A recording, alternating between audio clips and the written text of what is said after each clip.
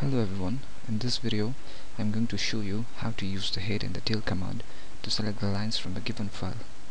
Here in my computer I have a file called data.txt that contains hundreds of lines.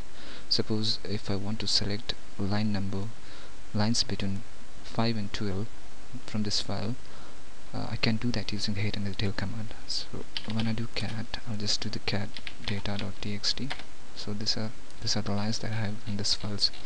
Suppose if I want to select only the lines between 5 and 12 from this file, I can do that using the head and the tail command. So I can do that using head -n.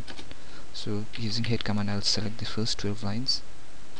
I'll read that from data.txt file, and I'll pipe the output as an input for the tail command and select the last 8 lines.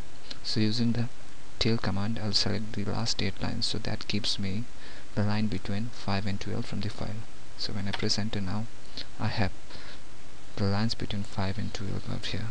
So this tutorial was to show you how to use the head and the tail command to select the lines from a given file. Thank you for watching the video.